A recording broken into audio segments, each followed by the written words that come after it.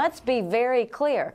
If they think it's going to be President Biden, a vote for President Biden is actually a vote for President Harris. I'm not going to be a mule. I got something to do. I got to go do boom. We are running against Kamala Harris. Make no bones about it. The New York Times knows it. Every liberal knows it. They know that it's Kamala Harris that's going to end up being President of the United States if Joe Biden wins this election. Well, it was weird, right? Yes, it was. During yesterday's White House briefing, our own Jackie Heinrich pressed White House Press Secretary Karine Jean-Pierre about Haley's comments. But Stop it. Get some help. She also said that a vote for President Biden is a vote for Vice President Kamala Harris. What do you say to anyone who is questioning whether the president would survive a full 4-year term? Many thanks. So let me just say this.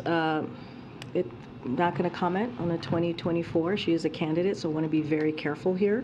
What the hell is that shit?